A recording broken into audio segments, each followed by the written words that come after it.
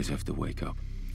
Ha! Blue lights make him blue, like the Navi? Navi? Is that right? I haven't watched this movie in a decade, but I'm immediately surprised by this introduction. Like, not only is he blue, but we see him wake up a bunch from his avatar just like this, and the opening line is about how sooner or later he has to wake up, but the entire point of the movie is that he eventually won't have to wake up from the dream. Cameron, you poet.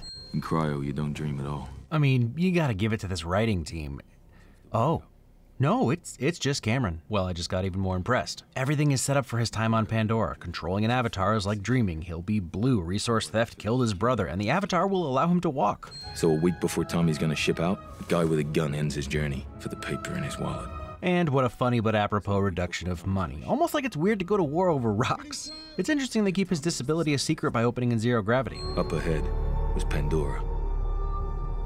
You grew up hearing about it. Being introduced to a brand new world through reflection. Also, saying you grew up hearing about it is a nice way to contextualize where we are with this story and this technology. You could step into his shoes, so to speak. Ableism in under 3 minutes. You know what? The other guy called him out with a look, so nah, you guys suck. And the pay is good. Very good. That little trill was killing me for a few days because I knew I'd heard it before and I kept thinking maybe it was just Avatar, but no, I could feel a different movie, and then I went into James Horner's filmography and thought, sneakers? Close, but not quite it. Maybe it was the Pelican Brief? Not it. And then I saw it. Enemy at the Gates. It's played throughout multiple pieces. It's really a motif of the movie, and James thought I wouldn't notice. And now you've all been down this earworm journey with me. James Horner plagiarized himself. And I don't care, because it's really just a great trill. Remember, people, you lose that mask, you're unconscious in 20 seconds, you're dead in 4 minutes. Neat. Suffocation shadowing.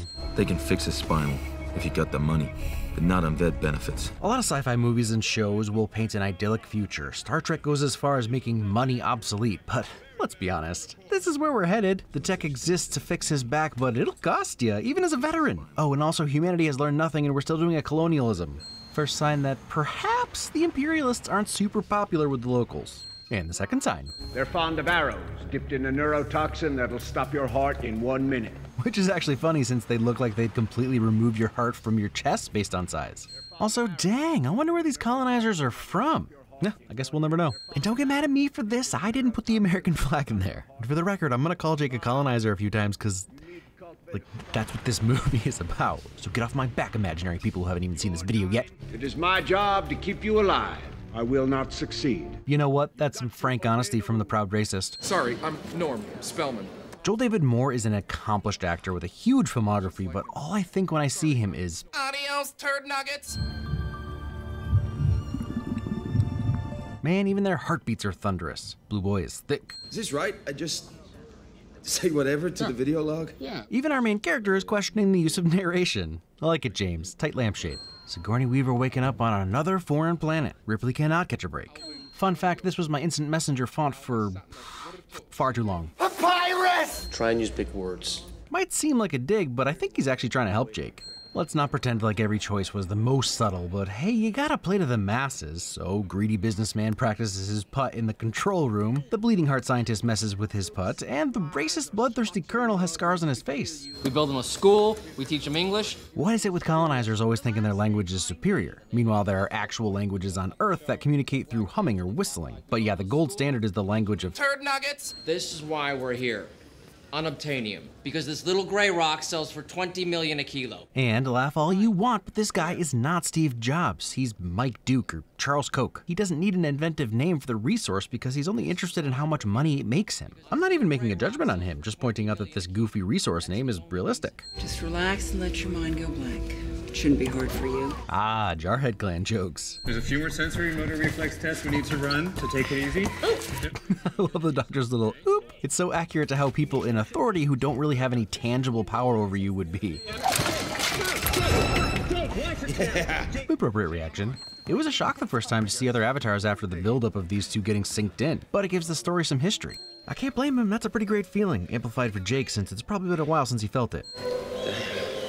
Jake is clearly not an Alien fan, otherwise he wouldn't be surprised. Also, Sigourney went to Stanford, so nice rep. Don't play with that, you'll go blind. Haha, first hint that tails are more than just tails, and by hint, I mean a sledgehammer to the neck. You guys are packing some heavy gear. Yeah, that's because we're not the only thing flying around out there.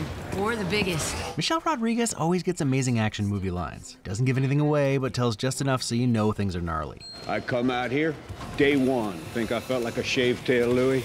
I hate you. I hate you so much. I look forward to your inevitable cringe death. Learn these savages from the inside. I want you to gain their trust. Again, looking forward to it. That's allowed, right? It's what I'm supposed to be feeling. You get me what I need, I'll see to it you get your legs back when you rotate home. Haha, you won't need them.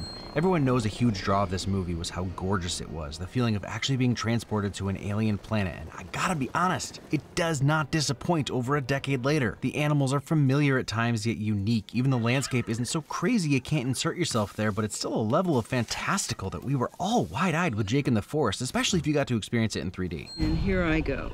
Scanning. Even as Jake is bored out of his mind, we're learning about the connection all the trees and their roots have. Yeah, that's what I'm talking about. This is probably super realistic. It reminds me of that viral video of that hiker just repeatedly yelling F you at that mountain lion following him. They don't speak English, but we still really want to stick it to them, and we've only figured out a handful of ways to sound intimidating. Run! Definitely run!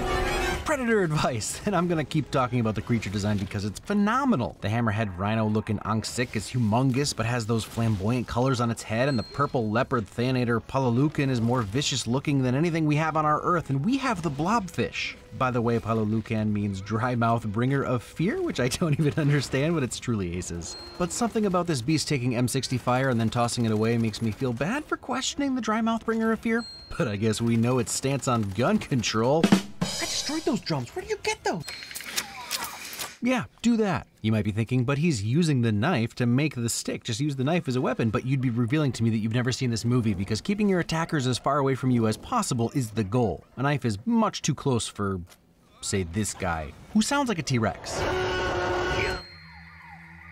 Hate her toes, but love how she's able to jump to her feet completely silently. I wonder how many signs like this I've missed because I've been all, get away from my arrow, tree floof, I'm trying to kill this guy. Probably a lot. Nope.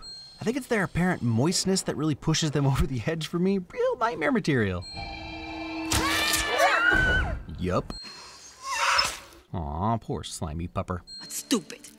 Ignorant like a child. You're like a baby.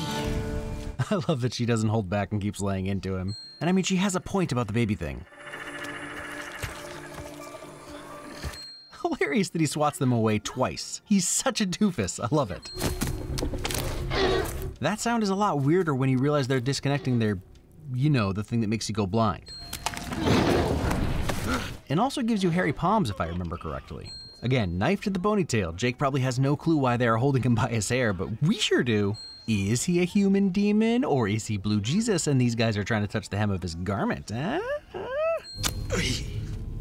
She has a blood tasting spike. That's a spike just for tasting folks' blood. Not in a cannibal way, just in a so I can tell if you're sus way. It is hard to fill a cup which is already full. Dang, Moat dropping life lessons right out of the gate. My cup is empty. Solid response. More Jarhead clan jokes. I get it, Norm. You spend your whole life working towards something, and this guy shows up and becomes the chosen one because he's an empty cup. Don't worry, Norm. Johnny Lawrence got his own show, like, only a few decades later. Find out what the blue monkeys want. Nice, a little old school racism. Look at all that cheddar. Cheddar? Oof, hard pass. This smarmy little turd nugget gets killed, right? Cheddar only refers to money in the Charleverse. Gross, but cute. Groot.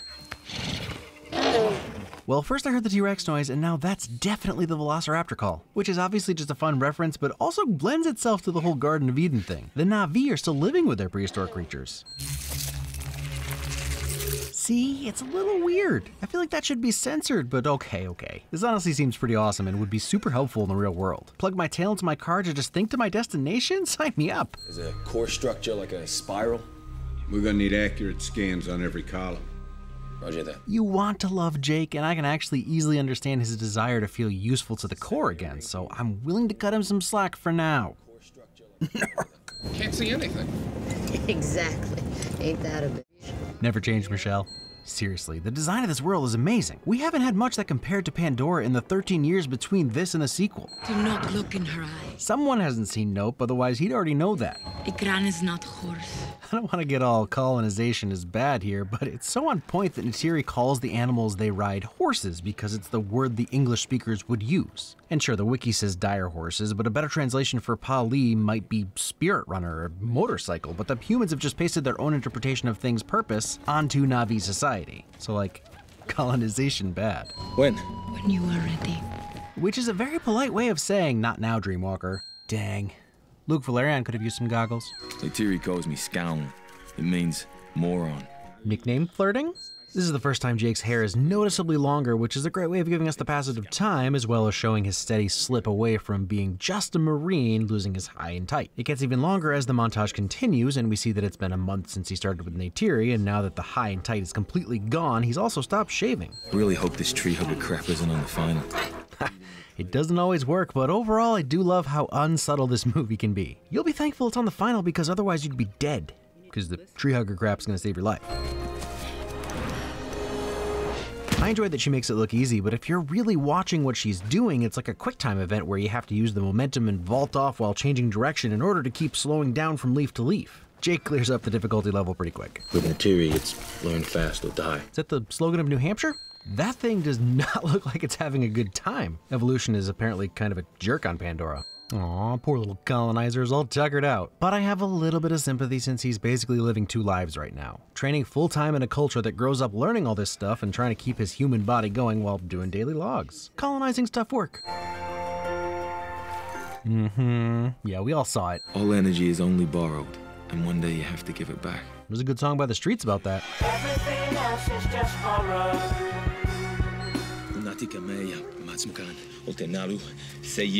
Arguably a good practice, whatever planet you're on. Okay, I take it back. Y'all know about intrusive thoughts, right? Yeah, I don't think it would be good for me to be connected to my car while driving next to a cliff. You gotta go where the banshees are.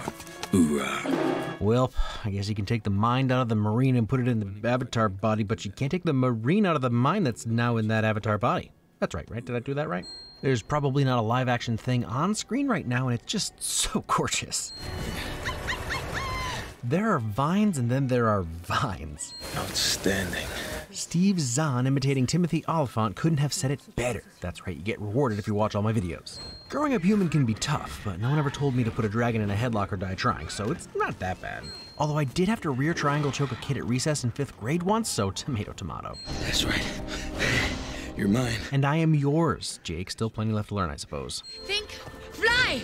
Fly? You'd think there'd be a little more training beyond how to mount an Ikron, but I guess I don't know how you teach Think Fly? Bank left! Really starting to see why Norma's so jealous. I love the way Seize reaches for her with the neural whip. Neytiri makes everything look so easy and smooth. It really cannot be overstated how much the visuals hold up. The immersion is full. Sky flirting, but I do feel for Sute. Poor guy doesn't know what's coming. Also, just learned that Sute is MM and I like him even more now. Were you saying something about immersion? You were saying something about immersion, right? Something I just realized this time is that Turok only chases Jake because he's probably already chosen him. Everything is backwards now. Like out there is the true world, and in here is the dream. Jake's transformation from grunt to based eco-warrior is handled very well. Seeing him in a literal different body so consistently lends to us feeling the same way as Jake, that Sam Worthington actually looks more out of place in his human form. It doesn't feel forced, it's just how we're used to him. I can barely remember my whole life.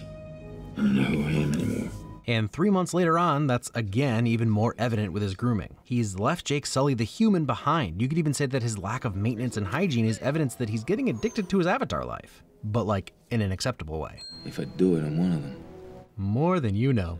That's a powerful image and idea, the way they're all connected like the roots of their trees. And to think, I gotta take drugs for this. You know, those special eye drops they give you at the optometrist that dilate your pupils?